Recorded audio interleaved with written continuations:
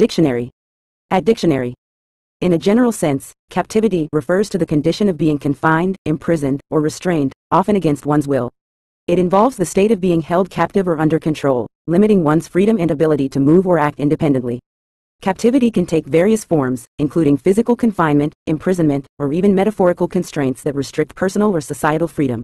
The term is commonly associated with situations where individuals or animals are detained or held within certain boundaries, leading to a loss of autonomy in the experience of confinement.